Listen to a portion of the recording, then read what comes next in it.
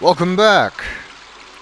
We have acquired a number of items that we could use in town, namely a pair of shoes that we can give to the shoemaker. This is the finest pair of shoes Graham has ever seen, although a bit small for his feet. Maybe they can put that to good use. And we've gotten his marionette. The craftsmanship of the marionette is superb. Which hopefully the toy maker will take in trade for the sled. This is a large golden needle.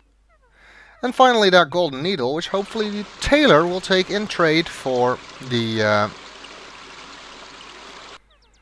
cloak.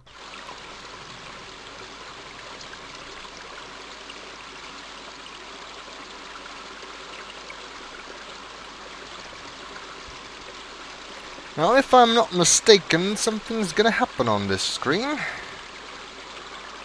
Something seemingly innocuous, but deceptively important. Suddenly, frantic squeakings alert Graham to a mangy cat chasing a terrified rat. There it goes, this is the baker's cat by the looks of it.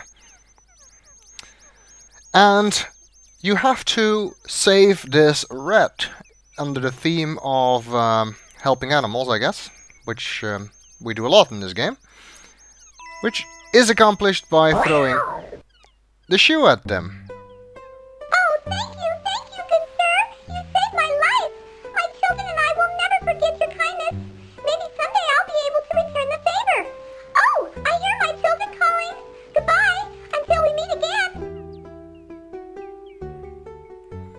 Another animal that might randomly help us sometime in the future.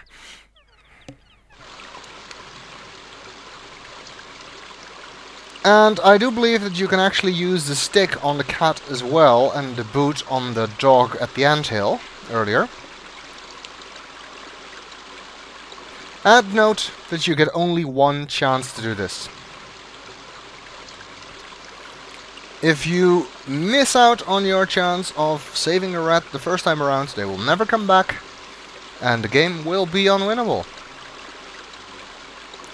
Furthermore, it is not clear what we just accomplished by saving the rat. Obviously, he'll help us, but with what? You don't know. There's actually something we've done before that will have a different result now that we've saved the rat. And since there's no clue of that, no indication whatsoever, I don't really know how you're supposed to realize that, other than by chance.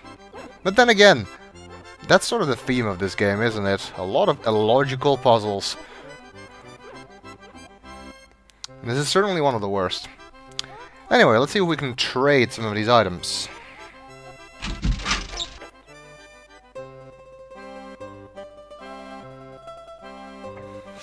May I help you, sir?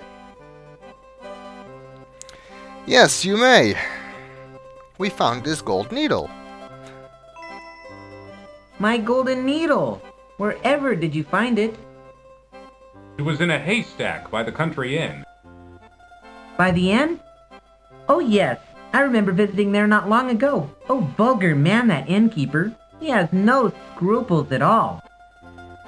Well, I'm glad to see you've got your golden needle back. I wonder, could you possibly see fit to give me that wonderful cloak in exchange for it? The cloak? Well, why not? It's yours, for the price of a golden needle. Thank you, kind sir. I'm sure it will help me on my travel. I'm sure it will. Good luck. Au revoir. Wait, he's French? So we have a French tailor and a German toy maker in this town. Quite the multicultural society. Oh good, we've gotten the cloak, which will hopefully keep us warm in the mountains later. Now let's see about that sled.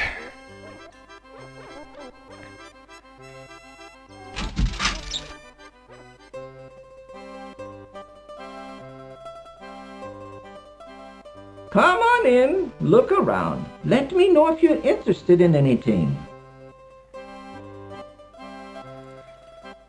we are interested in the sled, and maybe you would take this marionette in trade. Papa, where did you put those new door clothes Mama made? Look in the trunk upstairs. I think I put them there. I'll do that. Grandpapa, Yeah, mein darling? can I keep this doll? Now, Katrina. Alright, Grandpapa. I'll You take already care heard of her. that conversation before. Wo did you get this wunderbar marionette? The craftsmanship is excellent. Well, I don't know if you'll believe me or not, but I got it from a little gnome. I must have it. Can I buy it from you? Actually, you may have it if you'll give me the sled in trade. Why, of course. But I must tell you, I think I'm getting the better deal. I can always make another sled, but finding another marionette of this quality. Ich weiß nicht. So, can I have the sled? Yeah, take it, it's yours. Thank you very much. I think I'll find this sled very useful. Well, you enjoy it, and danke for the marionette. And Graham stuffs the sled into his pocket. Somehow.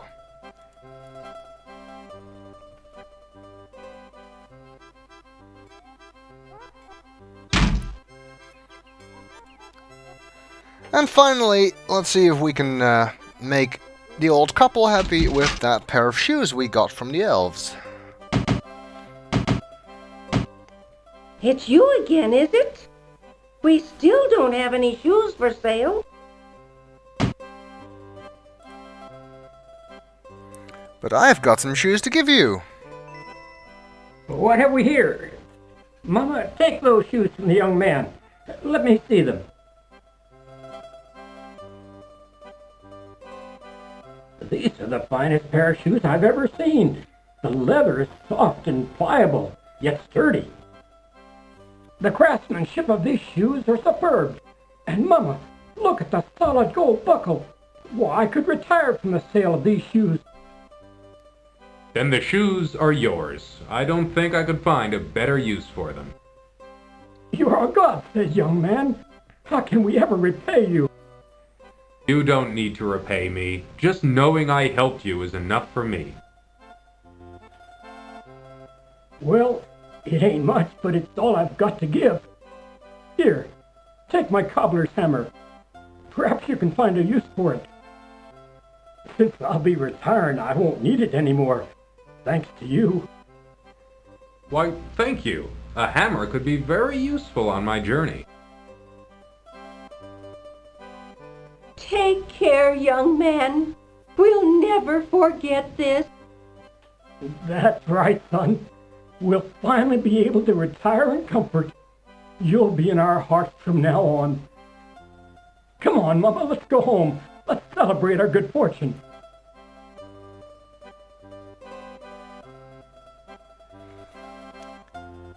Funny that they call Graham a young man. He's not so young anymore. He's got grey hair already.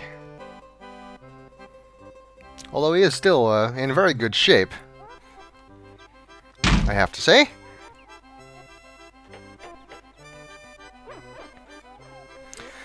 Alright, we have one thing left to do before we can try to deal with that snake.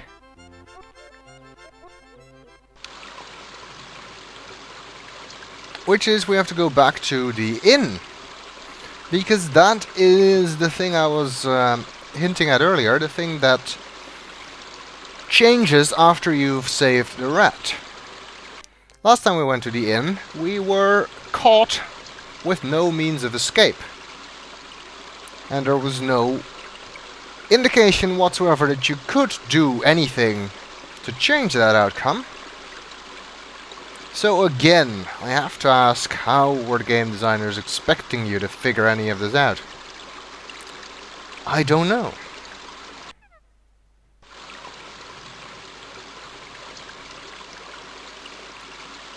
I guess they were just expecting you to randomly try this at regular intervals just to see if you might have had some way to change the outcome. I don't know.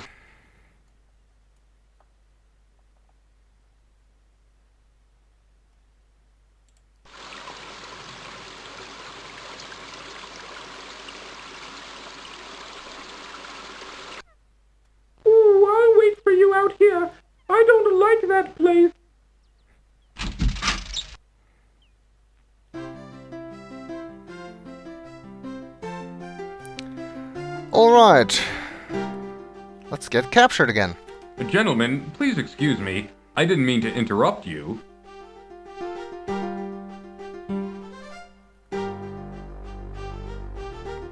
Diana's full, ain't got no more rooms. Hey boss, this guy looks like a real troublemaker. What do you want me to do with him? Rob 'em out.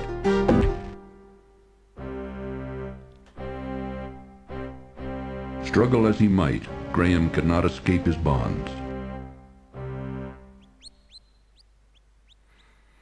But the rat comes to help us.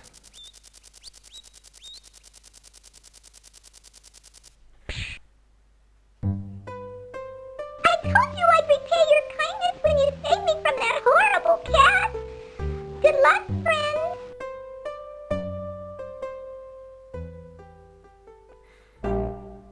There really was no clue whatsoever that that could work. Except maybe the fact that there's a mouse hole, or I guess a rat hole here.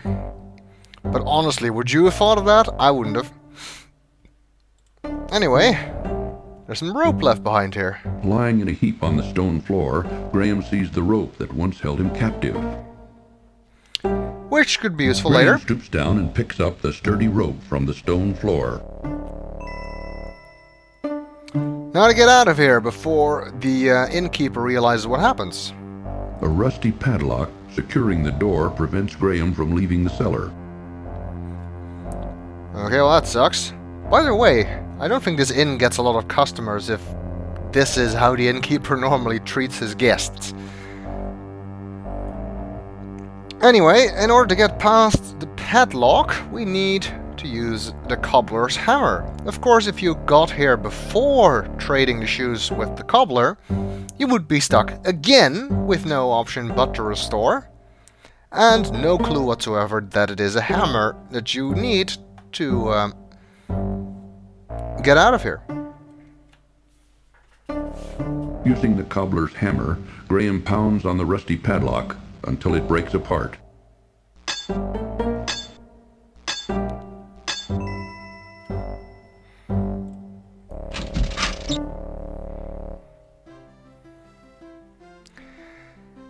And now we are in what looks like the kitchen of the inn.